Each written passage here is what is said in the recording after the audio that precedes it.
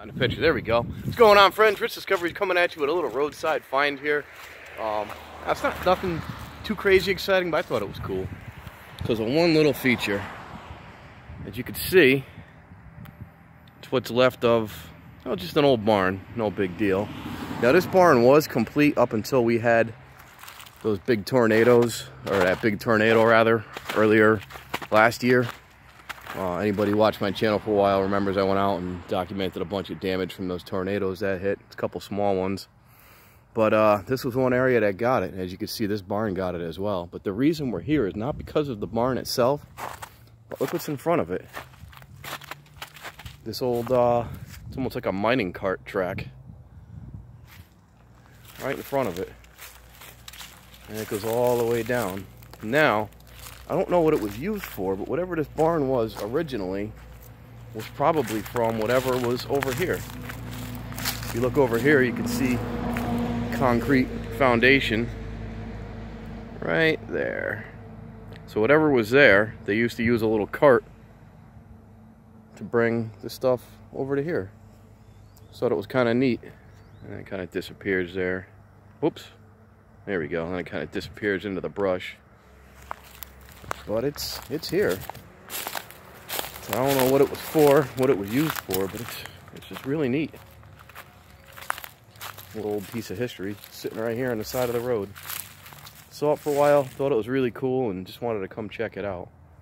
Unfortunately, I can't find any dates on those tracks. I don't think they have tracks like the train tracks that were made. But otherwise,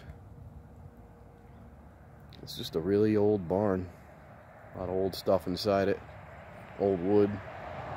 Who knows what that was for. You can see the back of it's just, I think the back of it was pretty well shot and rotted. It's the front half that fell off in that storm. I'd really like to know what they did here. What went on these tracks. You know, what it was used for. Come over to here, you can see. It just kind of ends right there. I don't know what that other foundation is for. Like what was there. It just goes into it and then stops right there. But either way, like I said, it's nothing too crazy. Just thought it was kind of cool looking. Anything old like this I like. Just never realized it had a track in front of it until the other day I was driving by and I said, huh, look at that. Get a closer look at the track here. You can see how long it's been here because there's stuff that's growing in it. Now they cut down all the shrubs around it, or the trees growing up around it rather, but you can see it's definitely been there for some time. That stuff growing up. And then all the wood's rotted too, but I don't know. Just thought it was kind of neat. Like I said, just a little roadside find here. I can't get the back off. Kind of cool looking. We'll back up, get it from the side here. Maybe we'll even use that for the thumbnail with the track in front of it. And just the destroyed barn, what's left of it. Pretty neat. But like I said, just a quick stop. Not going to do too much with it. Let's see what else we got over here on this side. Looks like there's some old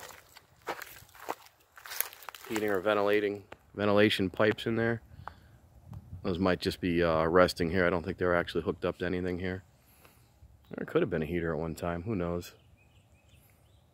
I don't know. I just thought that was cool. So we'll probably wrap it up there. Like I said, I don't really know the history behind it. I just thought it was kind of cool. It's a cool looking spot.